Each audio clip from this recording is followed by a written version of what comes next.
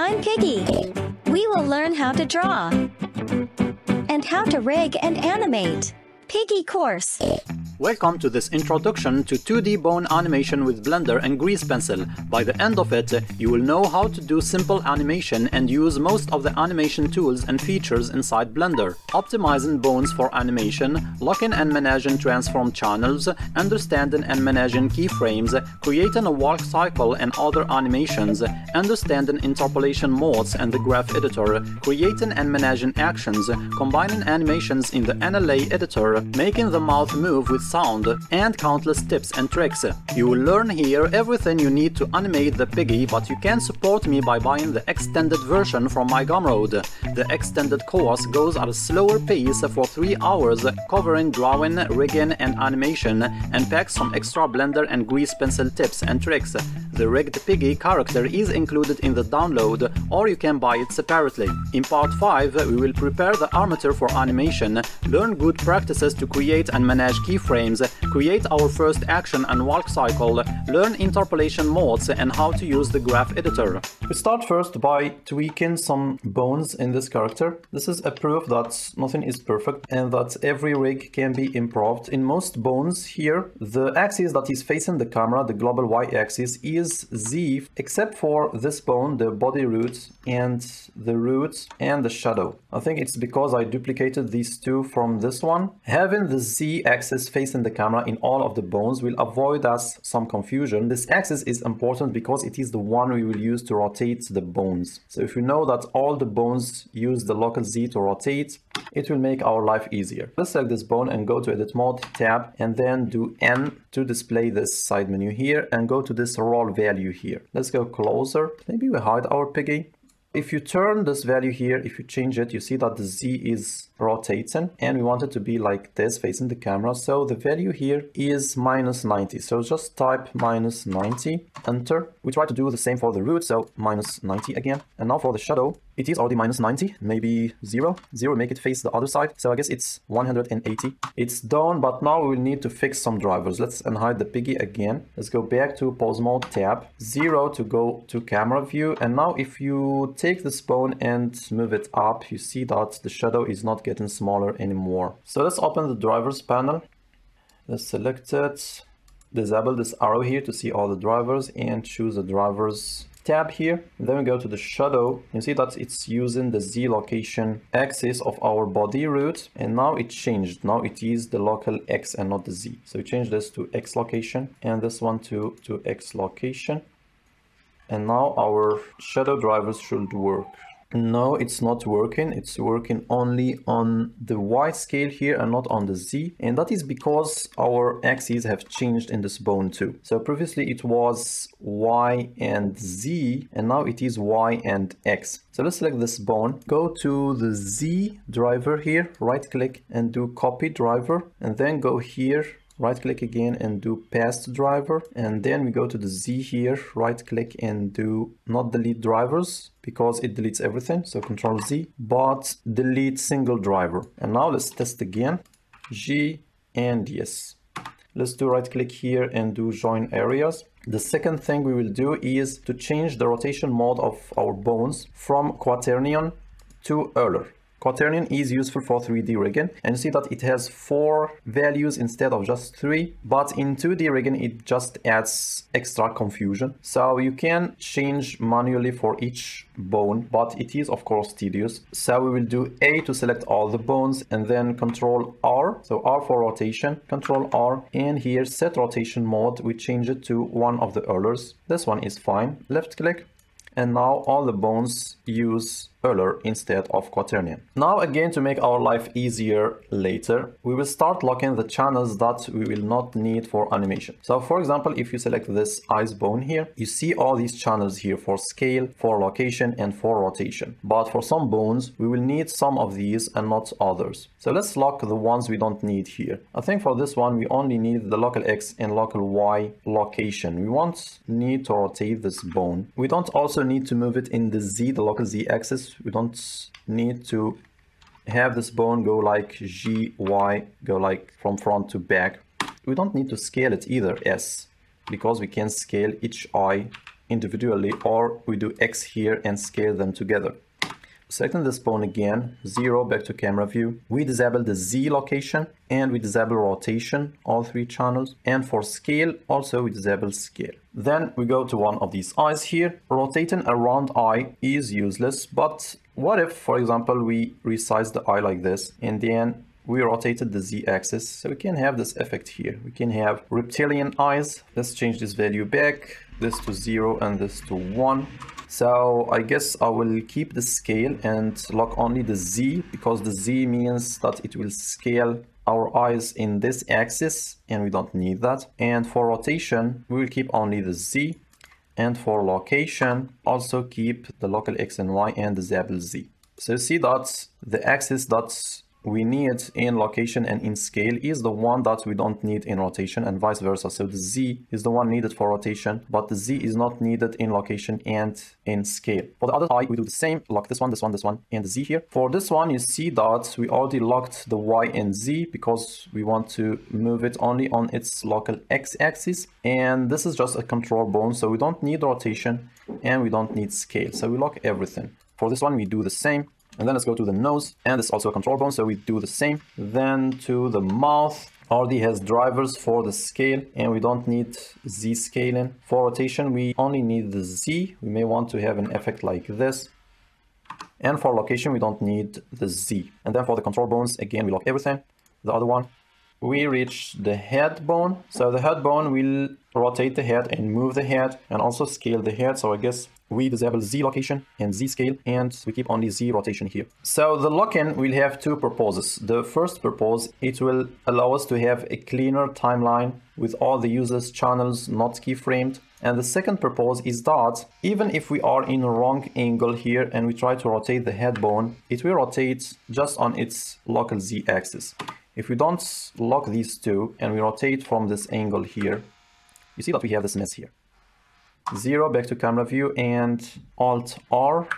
Then we lock again the X and Y and keep only the Z. Now to the arms, I guess it's the same. This bone will be able to move and to rotate. So we lock the Z here, we lock the Y and X here, and we lock the Z here. For this one, location is disabled because it is parented to this guy and it is connected to it, so it can't move by its own, but we still will lock these 3. For rotation, we keep only the Z. I don't know if we really need scale for these bones, so maybe we just disable scale for this one and allow only this bone to scale the arms. Now to this control bone, again we disable everything, and here we just do the same we did here to the other bones. For this one we lock this, and this, and for this one we lock almost everything. We keep only the Z rotation, so all these and all these. And for this one we lock everything except the X location. Now for the body bone, I guess it's the same as the head bone, Z, X, Y rotation and Z scale. For this one, also we disable the Z, we disable the X and Y rotation. And for scale, I don't know if we will use this guy to scale. I guess I will lock the scale. And if we need it, we can unlock it later. Now for the leg, we really don't use rotation for this guy, but we can use location. So I think I will disable rotation. Do we need scale for this? I think I will keep scale, disable the Z scale. And for location, we disable the Z also. We do the same here. I think this one won't need any channels to be enabled, so we lock everything and we do the same here. Then to this control bone, this one will just need to move from side to side, so it's the Y axis, so we disable everything except the Y location and we do the same here. Let's disable the X here, so let's move this guy, and now it moves on the Y location only. Now for the foot, location is disabled, but we will still lock it. Rotation is controlled by this bone, so we disable location. And scale, yes, we can scale the foot with this, so we disable only the Z, and we do the same for this foot, so we disable all these and disable the Z. Now for the IK, so the IK will need its Z rotation, so we disable these 2.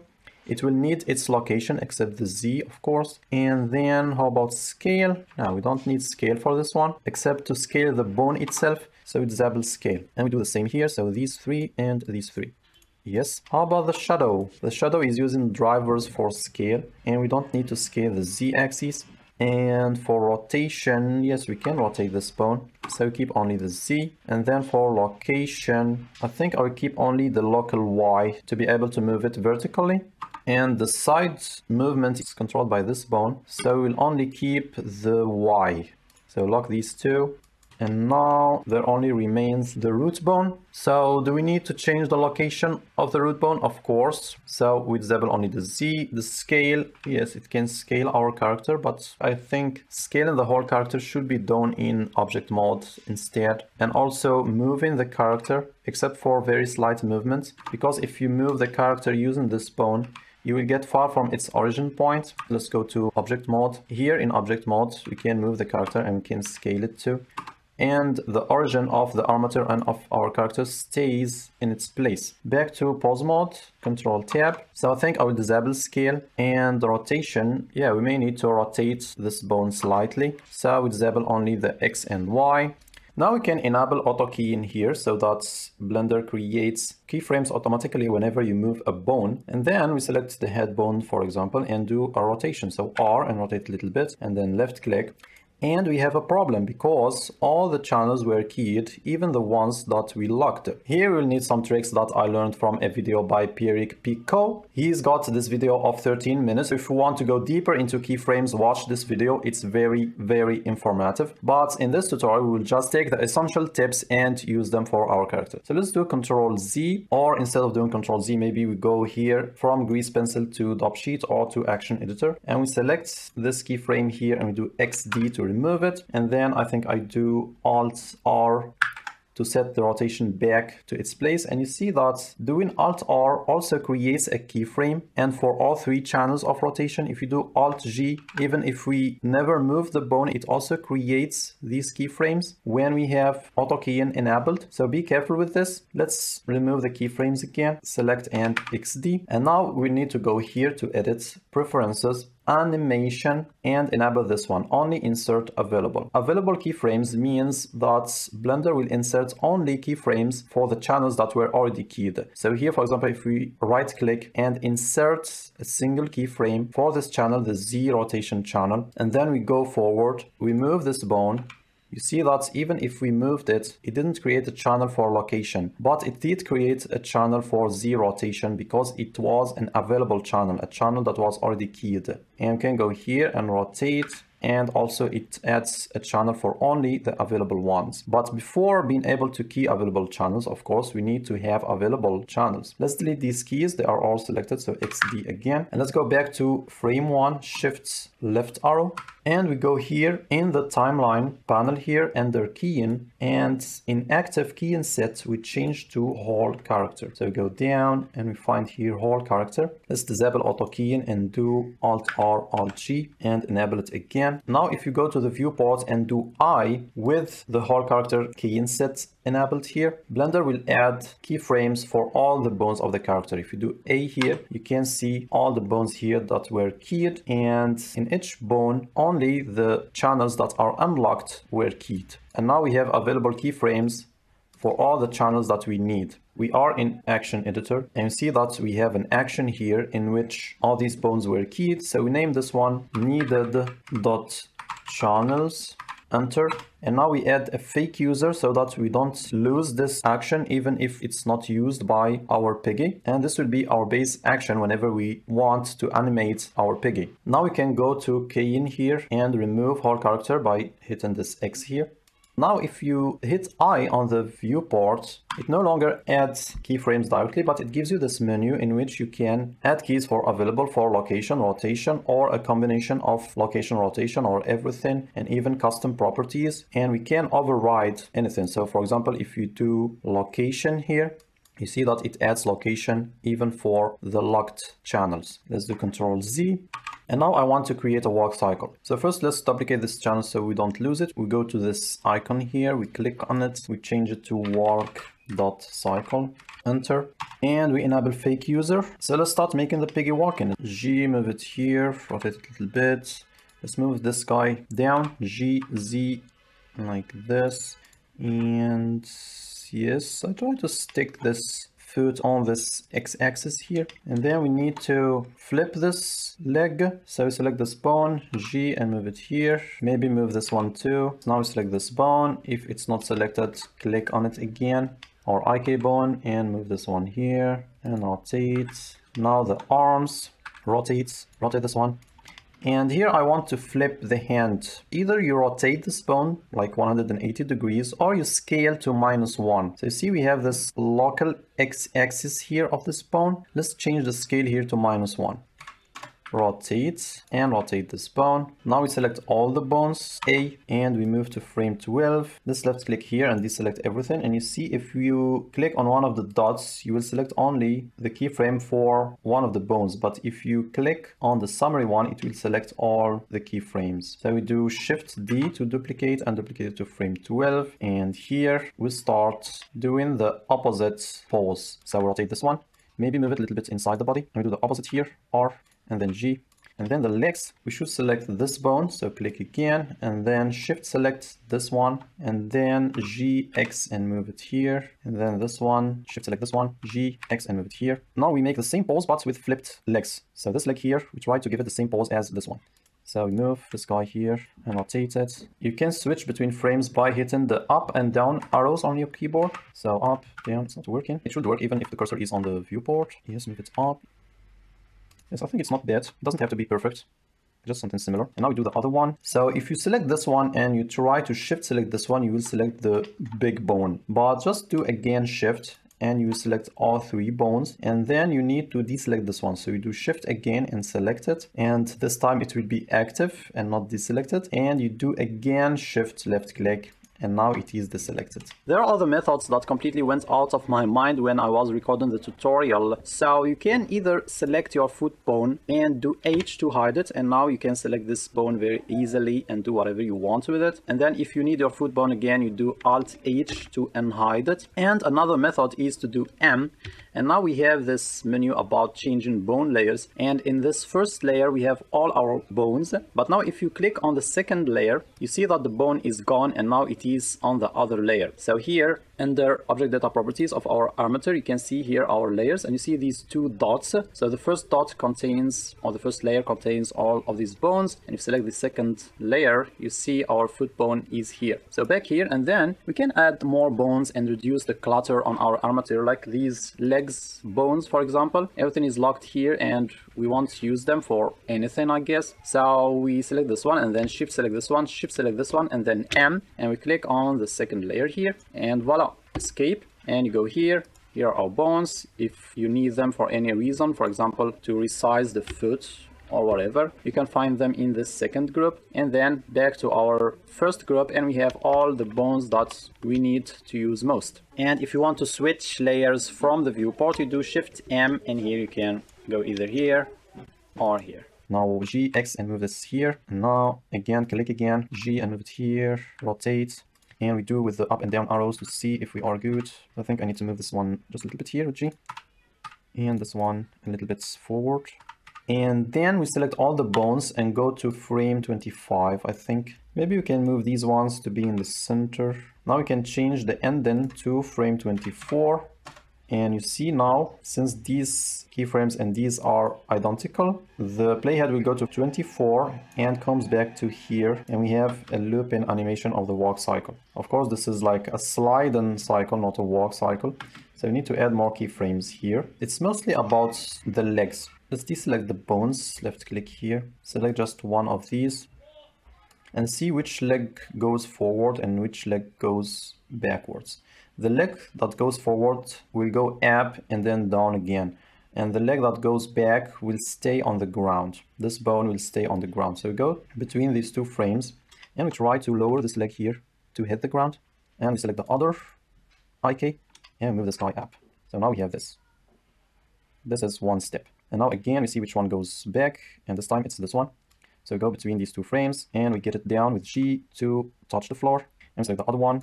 I lost my frame. Maybe we can disable this arrow so that we can see the frame of this bone. So it's here. Let's enable the arrow again and we get this one up. And this is it. We have a walk cycle, a very simple one. One thing we can do when the foot goes up, the body should also go a little bit up. So select this bone, or maybe this one. Let's try with this one, G, Z, and move it a little bit up. Select this bone and go here to this keyframe. Then select this bone again and duplicate this frame to where the playhead is. So Shift D And yes, so the body will go up and then down and then up again. And we have this. So this is our simple walk cycle. Now we have some options here that we will see briefly. So if you select these keyframes for the IK bones here, you can right click and change interpolation from Bezier to linear. This will make the animation very linear instead of with Bezier that starts the animation slow and then it goes faster and then slow again. And we have another mode here that is constant, and this mode will just switch between states from here to the next frame here. And so you have, it looks like some funny dance. Let's change them back to Bezier and go to the mouth control bone here, the mouth shape bone. So if you have a closed mouth in frame 1 and then in frame 10 you want to go to the last mouth shape, so G, and go to the last one. You don't want the animation to go through all the mouth shapes, but you want the mouth to stay closed until this point and it changes to the open mouth. We select these two frames, right click, change to constant, and now that is exactly what happens. It waits until the frames come and it switches the bone from this position to this position. Let's do Control Z, Control Z, Control Z, Control Z to remove that frame. Let's select our IK bones again, Shift select, and here we can also go and check the graph editor. You can either change from here or you do Control Tab here, and here we can see the graphs of our animations, and you can see everything if you want or only the channels of the bones selected. Here we have IKL and IKR. If you select one, you can select the channels and see that it's the blue one, the Z one, that is animated. Here too. If you can see some of your graphs, you can enable normalize, and now we can see also the X location clearly and the Y location. They were so tiny compared to the rotation graph that they were barely visible, but now with normalize we can see all three. We have these handles and we can move the handles like this. We can rotate them with R, we can scale with S. We can select either the center points or one of these edge points here. We can also right click and change the handle type to free, or you can do V and change also from here to free. And now if you select this point, you see that you can, no, it didn't work. I think I switched graph G. Yes, this one was changed to free. And now you can move each handle separately. Control Z, I think I will change it back to aligned. It's a little bit hard to select keyframes here. Let's go back to the action editor, Control Tab. Let's select, yes, the Y location, select all these frames and right click, change interpolation to linear and back to the graph editor, and you see that it changed to just straight lines here, change to constant, and now we have this. It stays at the same value and then changes the value suddenly at the keyframe, and then stays at the same value and then changes value suddenly. And again, right click, change interpolation to Bezier, and now we have this slow at the beginning and then faster and then slow again and then faster and then slow again. So this is it very briefly about interpolation and about the graph editor. This is the end of part 5. Subscribe, leave a like, and if you have any questions, leave them in the comments section. In part 6, we will create more animation actions and combine them in the NLA editor, then learn several ways to create poses to add to the asset library and how to insert them in our timelines. Thanks for watching and peace!